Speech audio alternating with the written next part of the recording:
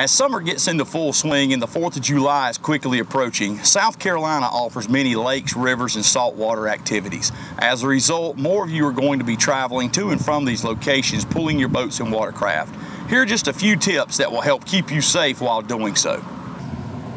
After hooking the boat up, ensure that the safety pin is installed in the hitch properly. Connect the safety chains from the boat trailer to your vehicle.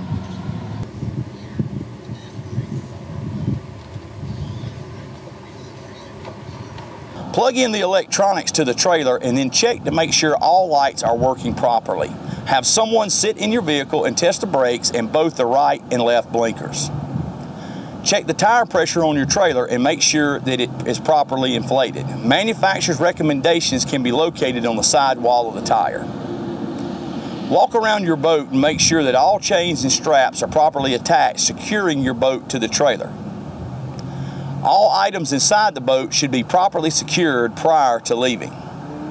And finally, remember when you are towing a boat, you have increased the weight of your vehicle significantly and the length. Be sure to increase your following distances and allow yourself more room when making lane changes.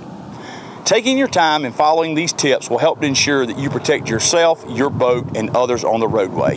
Have a safe and enjoyable summer, and this message has been brought to you by the South Carolina Department of Public Safety.